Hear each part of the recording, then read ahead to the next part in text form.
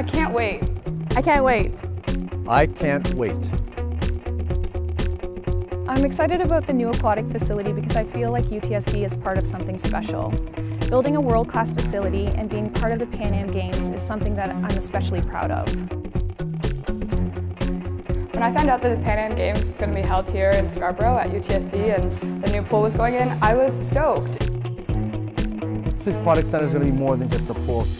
The real essence of what's going to be here is a community center. It's going to be a hub, not only for our students, but for the community that lives in and amongst our university. This new facility is going to add a tremendous dimension to what the community has at its disposal for not many activities, but the aquatics especially. I think that we might have a chance to produce more national and international athletes in swimming and diving, so it's just great. Hi, I'm Paige Schultz, a humanities student here at UTSC, and I'm also a swimmer who just won bronze at the Pan Am Games.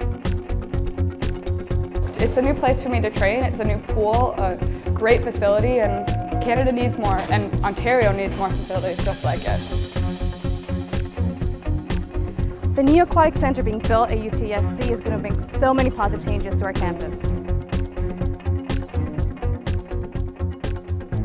Hi, I'm Kaylee McLean and I'm a former Paralympic athlete. To watch my fellow Paralympian and Parapan athletes compete is truly exciting. It's exhilarating to watch anyone work so hard and then excel at their chosen sport. When the new facility opens, staff, students, faculty, the community are going to have access to a world-class athletic facility.